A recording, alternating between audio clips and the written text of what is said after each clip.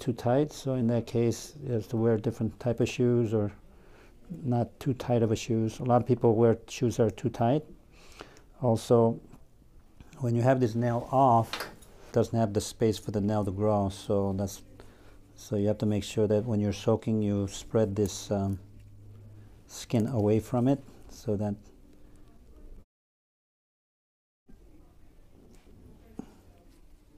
the skin. Also, then we need that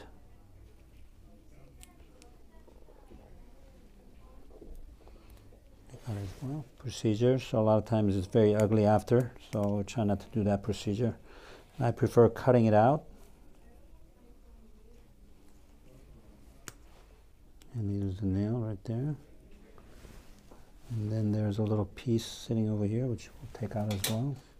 Like I said, you can use chemical or you can cut it out like what I do.